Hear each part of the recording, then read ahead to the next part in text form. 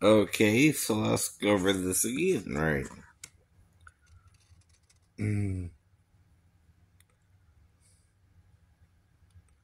So in chapter 1, verse 29, that you would be my people and I should be your God. That you would be my children and I should be your father, right? So, let's go to 1 Corinthians 6.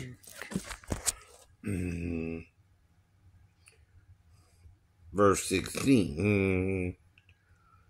And what agreement hath the temple of God with idols? For ye are the temple of the living God. As God hath said, I will dwell in them and walk in them. And I will be their God, and they shall be my people. Sound familiar? Right. Wherefore come out from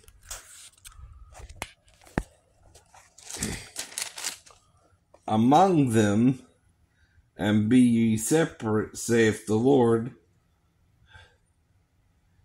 and touch not the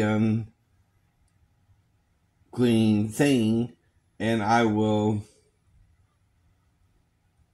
receive you, and will be a father unto you, and ye shall be my sons and daughters, right, saith the Lord God Almighty. Right. Only difference is, okay, one's Almighty Lord and one's Lord Almighty. Is that just reversed? Okay. But don't believe me, right? See, a prophet's job is you don't believe us. When we tell you, I know. You've brainwashed yourselves into a lie, I know. And we can't break your barrier, right? We just can't break it. You done build up a wall of separation from God, right? You think you're following something, but it's really the devil, right? And his deception of it, right? He's making you think you're the only image of God, right? When there's two images at least, or three, different images, right?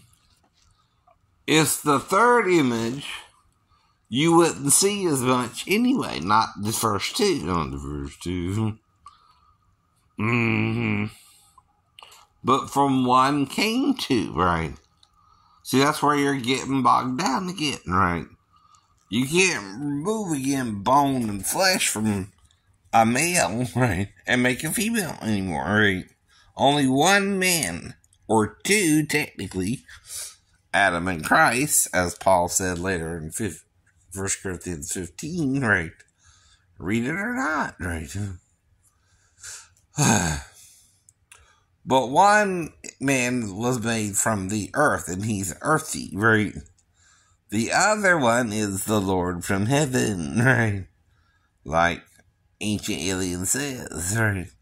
Except unlike the bad demons, right? The bad gods, or the bad aliens, right?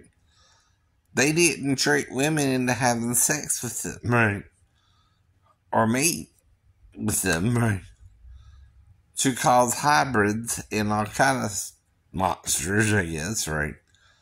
But the problem with a giant human over between 7 to 9 feet tall is what? They get very hungry. And see, we're still talking about whatever population was in the Middle East to Central Europe and Africa, and however far it spread out by the time of the flood, right? Now, the Earth was Pangea, too, on landmass, right, at one point, right? Even the scientists confirmed that, with the Bible, or the blue. But what you're doing, right, is simply ignoring it like it'll go away. No, it's not going away. It's not going away. Do you see? Or just want to play dumb, right? See, playing dumb, but, no. Or as, no. Don't mean, right? Or smart as, like have enough education enough, but then you deny it. Or seal it. Is what Isaiah warns you not to do. You're doing what the prophet again told you not to do. Right? Sound familiar? So there you go again, right? And we'll show you scripture by scripture if we have to, but come on.